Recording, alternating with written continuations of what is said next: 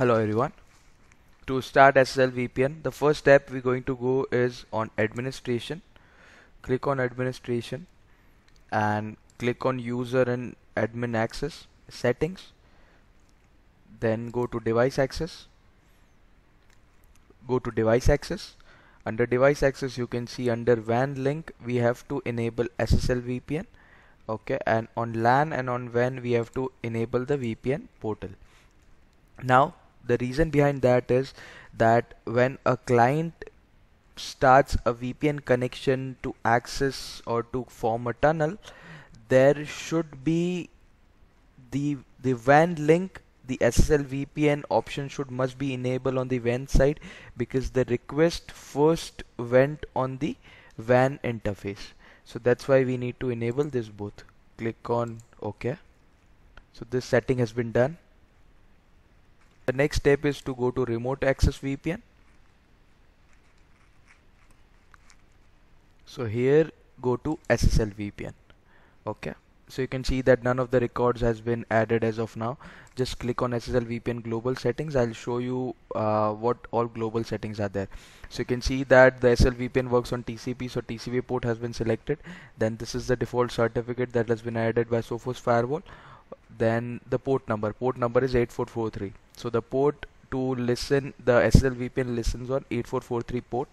Okay, now the next step is assign IPv4 addresses. That means that when a tunnel is formed, so the IP address through which the communication is done is 10 subnet. So depending on your requirement you can just edit this as well, and IPv6 if you want to add as well. Okay, so these all are the basic settings. You can see encryption, authentication, then key size, then lifetime, DES also, AES also, everything is available. We are just selecting AES 128. Okay, and click on apply.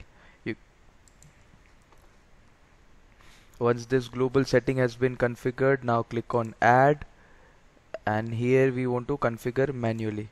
Just click on manually. We give the name as SSL-VPN. Okay, description if you want to add, you can add it. Policy member, I'm just adding a single policy member name that I've created before. I'll show you that as well, but this is the test user I've created. And permitted resource network, so which network you want to allow. So for that I have already defined a network to search is 172. So here is network 172 I've selected, and I'll also add one as 192.168.10.0 network. Okay, so these two networks are allowed. Based on the subnet of your requirement you can add that as well. Now keep everything as default. Click on apply. Okay, so you can see that the policy has been configured. Now go to next tab.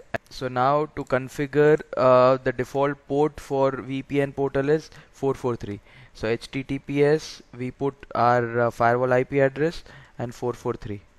Press enter. You can see that you are accessible to that. Now the user that we have created is test1, and the password what I have created I'll show you. Click on login. Hold on for a while. So the first step that we're going to do is we have to download Sophos Connect client for Windows. Just click on this.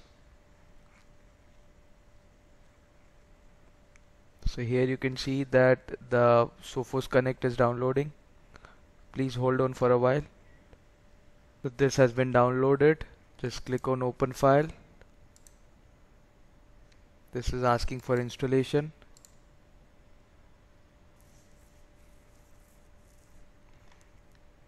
Accept the configuration. Click on install.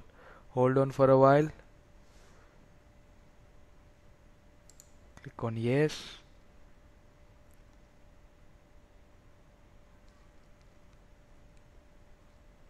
This will take some time.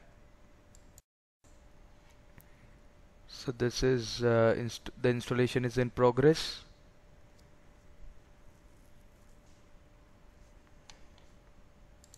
You can see here that the installer has been completed successfully. Click on finish. Now minimize. Just click on Sophos Connect. Now when you are on this page, click on import connection, go to downloads, select this config, open. So you can see here that this is the IP address through which I can able to connect to the Sophos firewall using tunneling. Okay, the 10.133 network is the IP address of my Sophos port B, okay, through which it reaches towards the internet, and my default gateway is 10.2. So here you can see that it directly connected via 10.133. So the tunnel has also been established and our VPN has been formed.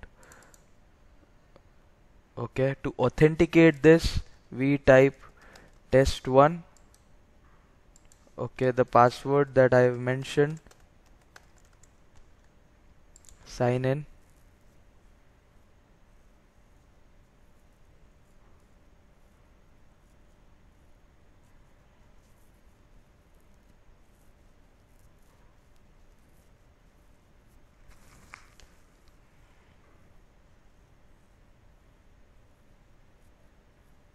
So you can see here that we have successfully connected to form a tunnel communication between the remote host and our client machine.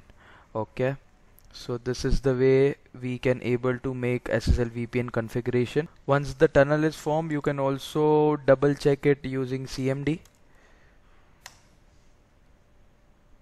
So on command prompt, we type our configuration as ipconfig.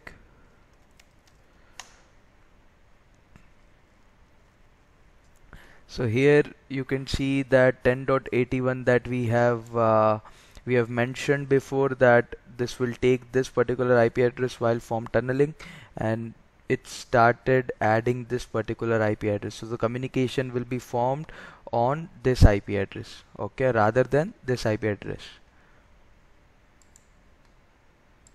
You can also confirm the same thing by going to the current activities, and here you can see that the test1 user that we created, and it also gives us the IP address as 10.81.0.2 that we have confirmed on CMD.